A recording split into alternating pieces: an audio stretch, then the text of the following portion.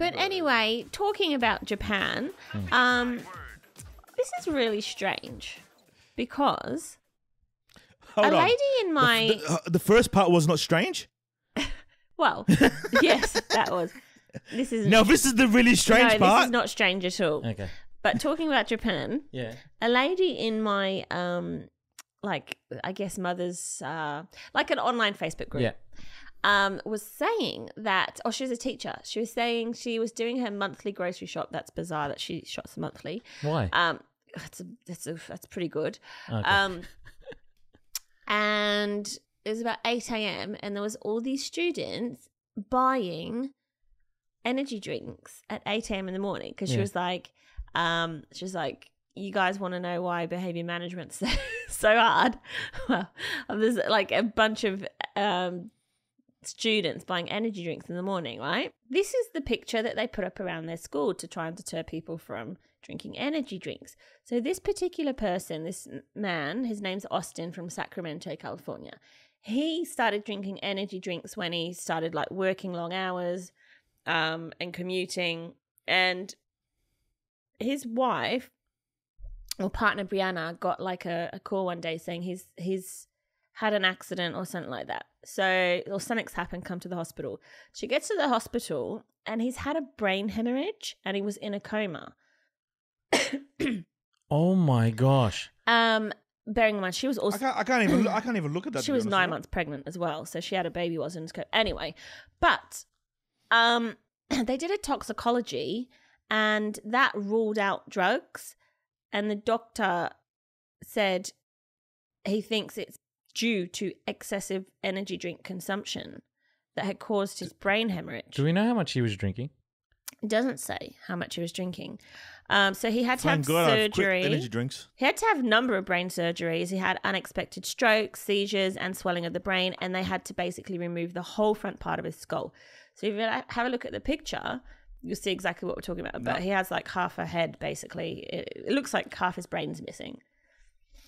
But This picture's actually more freaky than the bloody Japan dolls. yeah, so I had to look into the energy drinks a little bit further. So we know that they're high in caffeine. So they have mega doses of caffeine and sometimes other stimulants. A rheumatologist, Rula Haj Ali, says that they find that some people who use them come into the hospital with strokes and severe brain hemorrhages. And they're typically young people, otherwise healthy, in their 30s and 40s. She said that they can get a stroke after downing an energy drink due to a reversible cerebral vasoconstriction syndrome, which is, or RCVS for short.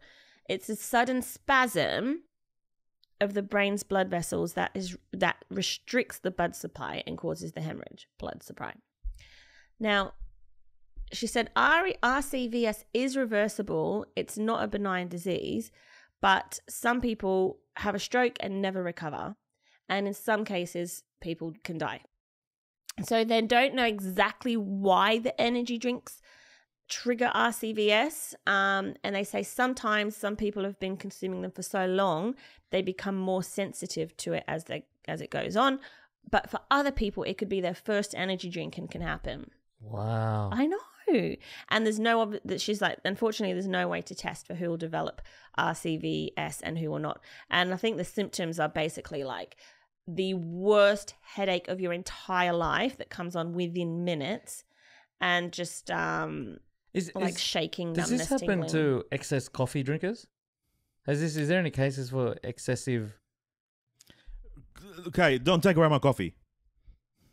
Maybe, but if you consider that, doesn't one drink of energy drink have about 7 coffees in it? I'm not sure. I think so. I'm not sure. Hey, Siege, how many yeah, how many No. energy drinks did you used to drink? One a day. Oh, one a day. Maybe 2. Oh, that's not excessive. And maybe 2 a day. Depends on because I used to do that 4:30 shift. Yeah. And finish at 5 at night. If I was doing that, I'd have 2. Right. So the thing about energy drinks that I only know from when I was in the States, because I don't put it on the packaging here, but on the can in the States, it actually tells you that the can is 2 servings, not 1. So you're only actually supposed to drink half a can. Right. Oh. See, I used to have like the shots as well. See, this started with those, didn't it? Like that. They Jaeger were before bombs. energy drinks became. No. No. It'll be the energy drink shot. Right. Oh. You remember those? Yeah, like, yeah. You used to pick them up at like petrol station or something. Yeah. I think I had like one ever of those because they were just terrible. Mm. But I used to drink them every day. this seems like, not to negate the seriousness of this, but this seems like just anything. Like you could pick anything in the world that people consume, and some people have negative reactions to them. Mm-hmm. The only thing that's not negative is this podcast. You can consume as much of this podcast as you like, and it won't be negative. Hmm. Oh, a little commercial. Plug there. So I'm on another thing. It says from drinking coffee to having sex to blowing your nose could temporarily raise your risk of Drinking rupturing coffee to having a brain aneurysm. Really? Mm-hmm. having coffee and sex give you brain aneurysm. Could do, and blowing your nose can temporarily raise your How risk hard are people blowing of their rupturing nose? a brain aneurysm. Have you seen brain them on the aneurysm. football field, Siege? Some of them are like projectile, like you don't want to stand in the way. They could kill you, especially when they hold one nostril and they blow. It's like far out, mate. You left a dent in the ground. And So how these are the vigorous are they having percentages sex? as risk percentages that can contribute. There's 8 factors. Coffee consumption, 10.6%. Wait, this is the fraction of subarachnoid hemorrhages that can be attributed to a particular trigger factor. Right. Coffee consumption, 10.6%. Vigorous physical exercise, 7.9%. Nose blowing, 5.4%. Wow. SEX, 4.3%. What? What are you? What? SEX is less than blowing your nose. Yeah, straining to poo. Emma, by the way, we are all adults here. You can actually say the word sex. Straining Who do to you think's poop. listening to this podcast? Yes. Like, I am not sure, but like, Yeah, we're all over 18. Yep. we're all over 18. Yep. And, Just and, make sure we take and I would no, like to not for think kids. everyone has experienced it. Well, it means everyone So here can spell. So straining to poop is 3.6. Cola, 3.6 for pooping. Coca-Cola. I don't understand. My mind's blown that like blowing your nose is a 5, and on the shitter where you're on Hello, where's your nose compared to your... Yeah. It's Ass. like right next to your brain. Pressure in that. yeah, it's pressure in your brain. You go, you're squinching everything up in the head. It's I'd not in say the having asshole. a baby should be on here. Anyway, Coca-Cola, 3.5%. Being startled, 2.7%. And being angry, 1.3%. So going to that first city in Japan and having the shit scared out of you could cause this hemorrhage. Where does energy drinks fall on this scale then? Yeah. Nada. I think that comes into the coffee consumption because they've got such a massive mega doses of caffeine. So that would be the first one, 10.6%. I That found was the from funniest thing in this Science article Daily, that by the way. Emma couldn't say the word sex. Go on, do it for us. No, You can I'm do fine. it. Say it. Say No, it. I'm all good. So is it So- weird that when I saw the picture of the guy, like, I just didn't have a reaction to it because he's not the first person I've seen with half a head? Oh, Yeah. Like the half a head kind of freaked me out. I was like, this is weird. I've- Why has it got half a head? So Who else? Slight tangent, but there's a guy I watch on YouTube who's a BMXer. And Oh, you've I talked first about started watching him 4 years ago. You'll know this because we talked. Yeah, we when talked I about went to him. New Zealand, I just started watching. Oh. So I started watching him, and then within a week or 2 weeks of me watching him, and this guy, by the way, was a 9 times X Game medalist, like very, very good at BMX, globally known, invented new tricks kind of guy. So 1 to 2 weeks after starting watching his channel, he had an accident where his tire in like a pothole basically, and he just flipped over the handlebars and smacked straight into the ground. And he had to have the front half of his skull removed like this. Far out. So since watching that channel, I've now just been watching this ex-super athlete go through from full paralysis, he's now back on his bike and riding his bike again. He's still quadriplegic, like he's still not got full motor functions and everything. But it's really impressive to watch. Scotty Cranmer YouTube channel, I recommend giving it a watch if you want some inspiration. Okay. Hey, are they paying us? No, we don't. When he gives us sponsorship, then we'll advertise. If I ever own a club, I'm having CJ on the door. I'm having him on the door. Can we come in? Have you paid your cover charge? No? No then. Stay out there. Hello. He'd definitely be my So doorman. is his brain still... He has his whole brain, it's just the skull is removing part of the skull? No, there's no brain there. Like the That back... can't be. There's the back half, probably. But isn't the front half is where you do most of your thinking? Frontal cortex, they always... Because I was thinking maybe his brain's still in there, but it's not propped under the thing, and it's just like... I don't think you can squish a brain in. No, but... Well, It's not like they your go, brain I can make doesn't- it fit. Your brain doesn't take up like the entire space inside your skull, does it? That's why you can get like That's what I was concussions and thinking. stuff, because I'm you not- can I'm not rattle sure your about you, brain but mine into your does. skull. All right? Oh. yeah. I'm not sure about mine does. And your all right? brain, I've got a your big brain. It needs space to be able to swell as well. My brain's Okay. always swollen. I say that. This guy does look like he's missing What that hard parts, thinking brain. I do. I'm researching this. He does look like Steph Curry from the side there, right? Like I'm not the only one who thinks that. In the black and white. I at didn't. least. Nah. I didn't see it. I looked at it for a couple of seconds and I had to turn away. The first time I saw someone with half a skull was when I was a kid, and I remember a news article about a guy who worked on a cargo ship, and the crane was moving something. They accidentally dropped it, and it just clipped the guy and smashed his head, but not enough to kill him. And they had to remove front part of his skull. In that situation, I would prefer probably to, I think Yeah. living. I mean, he wasn't like this guy's missing front half of his skull. I think living is a good option. it's I'm called not a- sure if I it's want to called live like with hemispherectomy. part of my brain missing. Why? You're not going to notice. Yes, I am.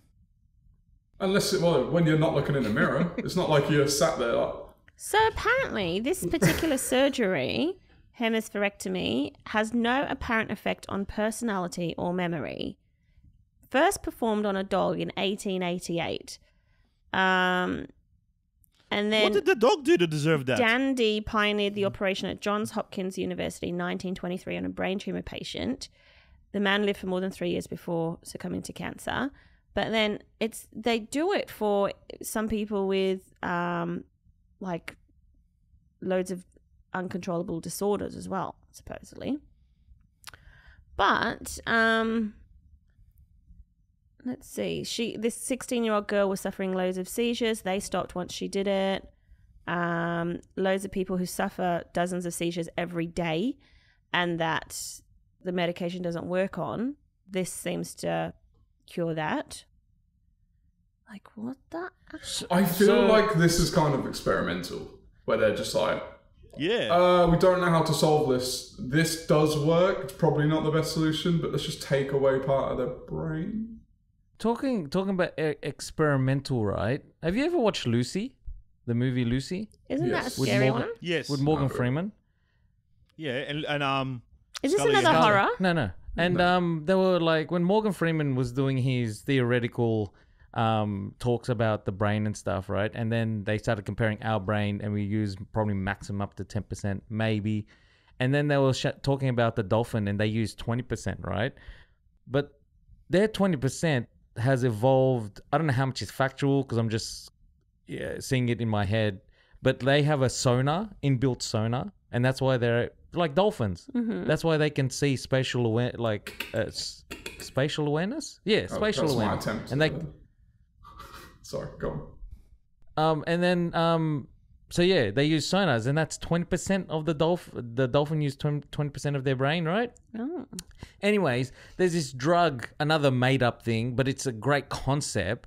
So whenever like the baby gets their about to become and get their form, there's this thing that that the wife, the mother produces is CP4. I don't know if it's made up, but It's CP4, and this is the chemical that gives. Are you actually quoting the movie? Yeah, the quoting the movie. But I'm just saying, just making sure. just as a concept, right? It's just interesting as a concept to say that they took that chemical that the mum produces, CP4, they synthetically created it, and then this woman accidentally took a large dose of this CP4, which allowed her to open up her brain and see 100% usage of the brain, which is like as a concept is wow. Imagine you could.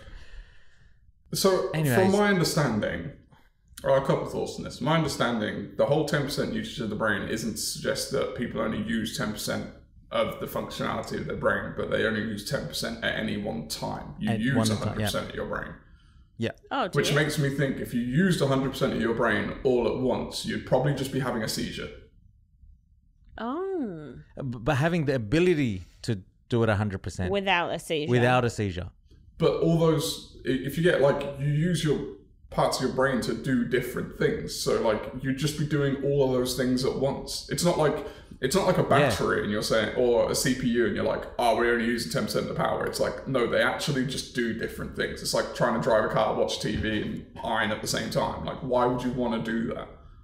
Because maybe I didn't know that. Maybe the perspective could be like, it could open your, like, imagine smelling everything, like, cause so like you said, we only use 10%, right? So imagine that limits the amount of senses that we can use at one time. But imagine if we're doing something and we can use all senses at the same time.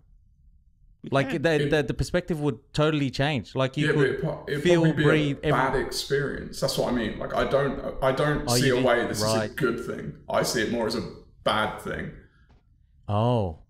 He's think thinking it's a bad it would be too much on your body, maybe. I mean, think about Bruce Almighty when he first gets the powers, and now we can hear everyone's like that was a terrible time for him.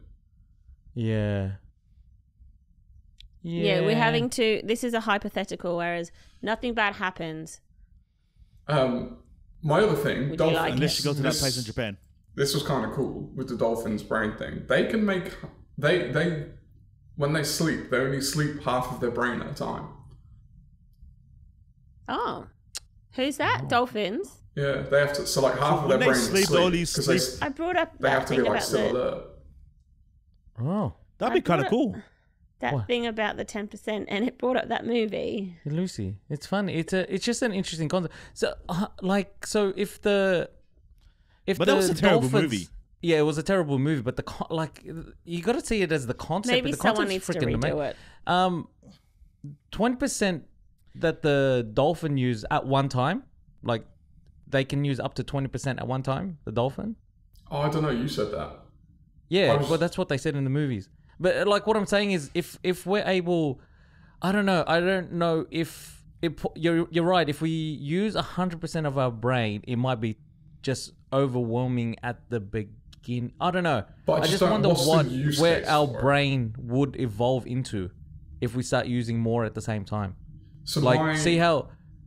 my thought is the reason that we don't do that is because there's an evolutionary advantage to not do that.